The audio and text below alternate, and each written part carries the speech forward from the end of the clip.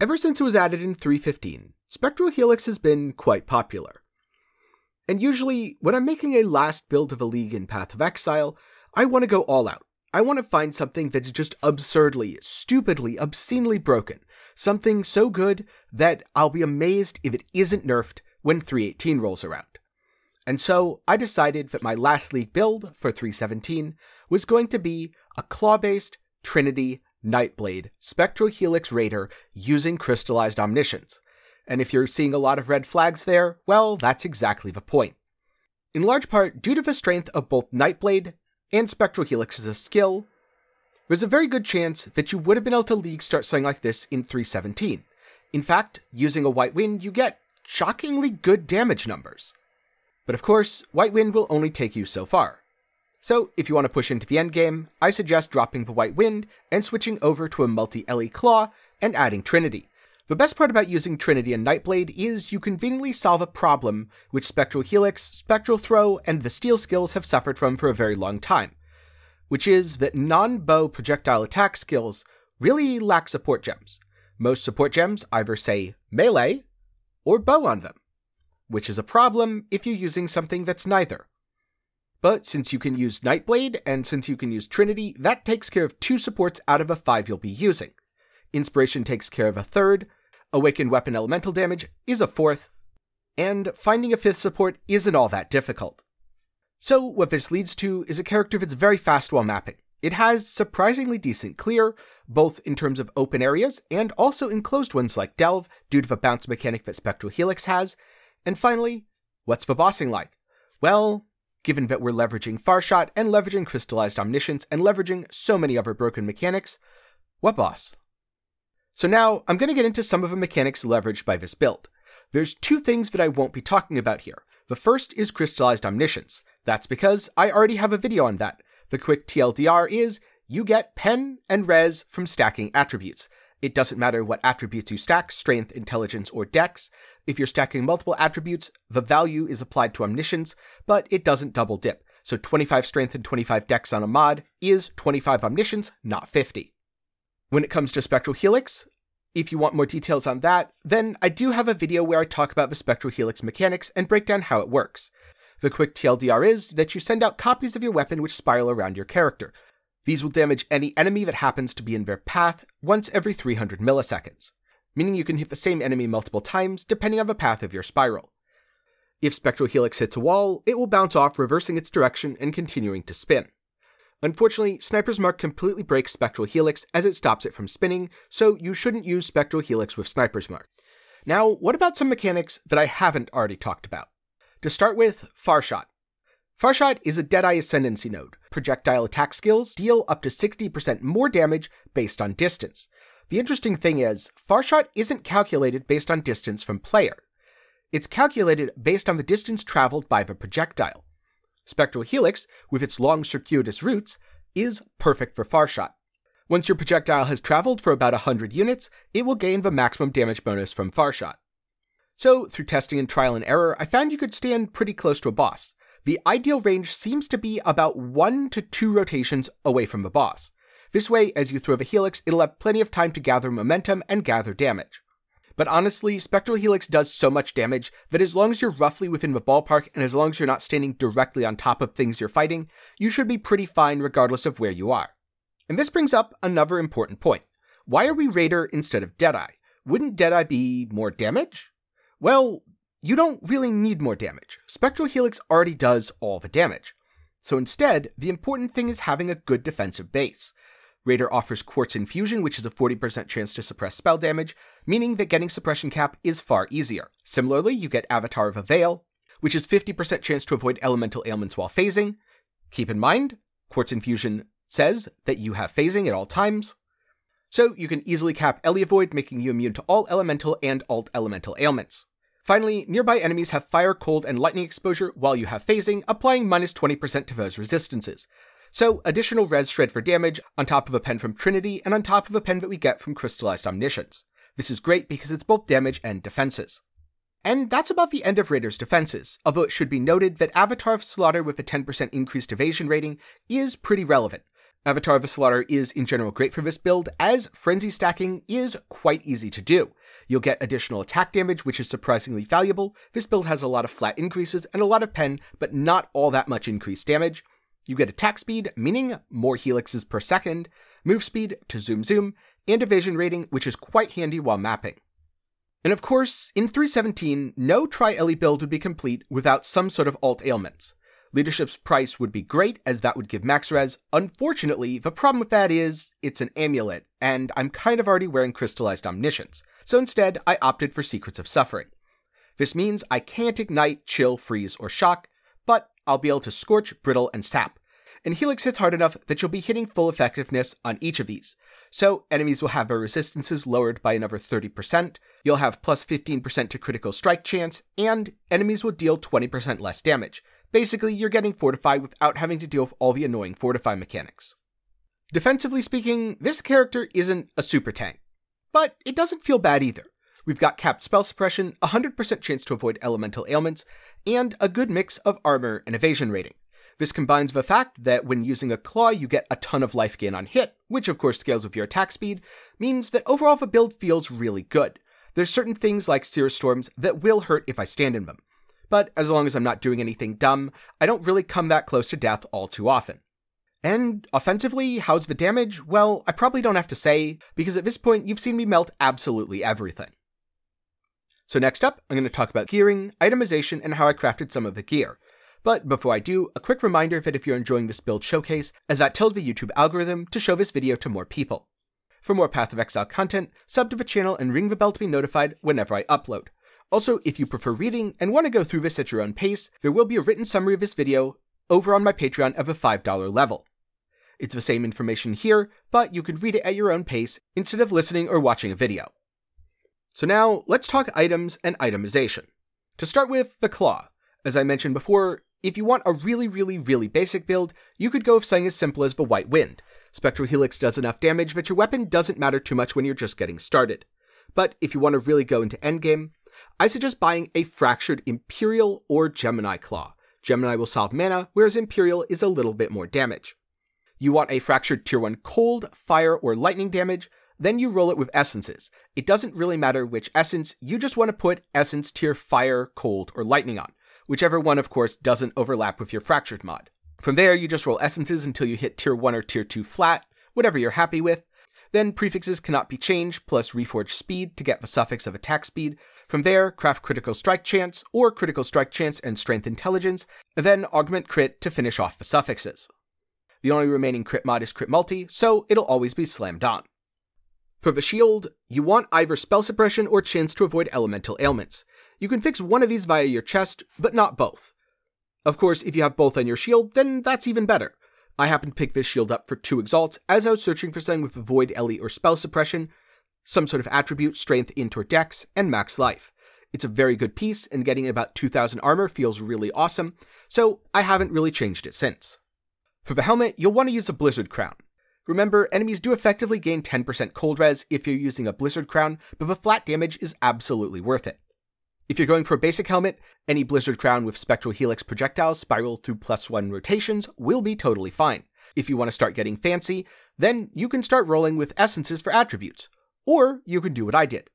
I combined Elevated Shaping, nearby enemies take 9% increased elemental damage, and Elevated Hunt for 12% increased intelligence. I Awaken or Orb them together, and then got lucky and fixed the prefixes with a Veiled Chaos. I say I got lucky because I got cold res. Ultimately, it doesn't really change that much for me because I get so much res from my Crystallized Omniscience. The reason the Elevated Shaper mod is so powerful is, with all your pen doesn't do that much for you, but 9% increased elemental damage taken is a further multiplier, so you can kind of think of it as you deal 9% more damage. If you're intimidating enemies like I am with my gloves, it's actually a little less, but let's just go with it because that math gets pretty messy. And a similar process can be used to create the boots. Now, I happen to buy these for 35 exalts. This is because they're just a little too perfect to pass up. But if you're making them for yourself, what you'd do is you'd roll Tailwind boots with one other modifier, or you can use a Suffixes Cannot Be Changed Harvest Reforge to force a modifier as a prefix, then use an Orb of Dominance and hope it elevates the Tailwind. If it doesn't, restart and try again. If it does, cool, your boots are good. Do the same thing to get Onslaught and elevate that. Then Awaken or Orb them together. Finally, you do Suffixes Cannot Be Changed Veiled Chaos for around 30% move speed. In this case, my boots have 35% move speed, they have Intelligence, which is Omniscience, and Fizz is Extra Cold, which, while not necessarily that helpful, certainly doesn't hurt anything either. For my gloves, I wanted to get a little bit greedy, so I bought a bunch of Fractured Life gloves and started slamming them with Intelligence essences. The essence you want to hit it with depends on the base of the gloves. Ideally, you'd want item level 85, but finding Fractured Life in item level 85 is impossible, so I didn't bother.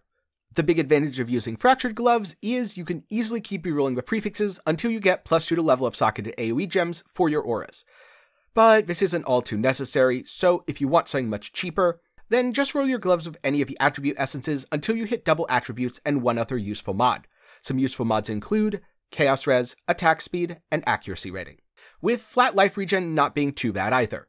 Then you'd fix the prefixes using Veiled Chaos and craft on life to finish the item. For implicits, you have a lot of different options. I ended up going with Intimidate in combination with Global Accuracy because I was lacking on accuracy. And for my rings I used a very similar crafting method.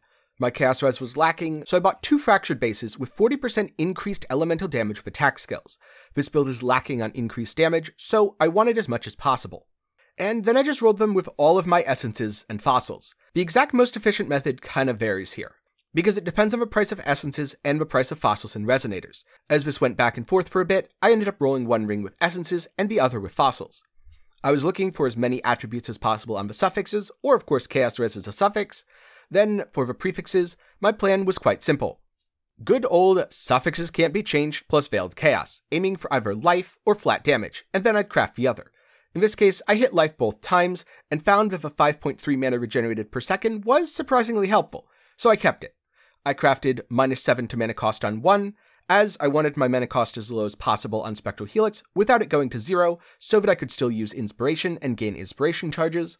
And on the other, I crafted flat damage, since damage is good and it scaled incredibly well. For my belt, I used, to hopefully no one's surprise, Mage Blood. This item is incredibly good for any Omniscience build, as it gives you about 100 Omniscience. It's also incredibly good because it lets you run flasks that fix all of your problems. In my case, I used an Amethyst Flask to fix my Chaos Res and gain some nice attack speed, a Jade Flask, and a Granite Flask to fix both my evasion and my armor rating, and then a Quicksilver to run fast. For my final flask, I used a Bottled Faith, but it doesn't really matter what you use here. Any old damage flask is fine. Just remember, if you're using a Mage Blood, it has to be a unique flask, or you have to use a non-magic flask. For my Chestpiece, I wanted a Guadalizi base, which means I had to purchase something with good prefixes.